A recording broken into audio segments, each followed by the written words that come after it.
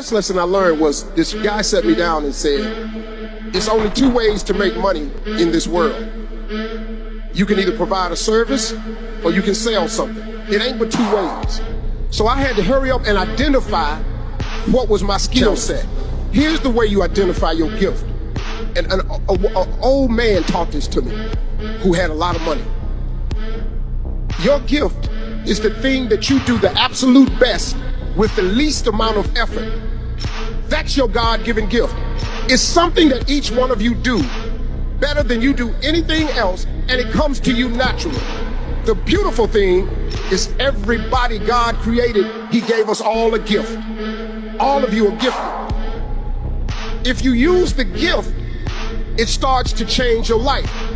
You now have a pathway to success.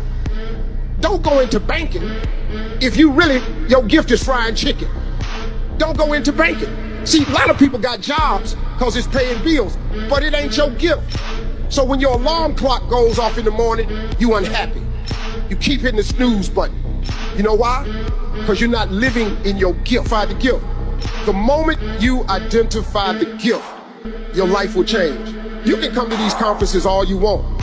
If you don't apply these philosophies to your God-given gift, you're wasting your time.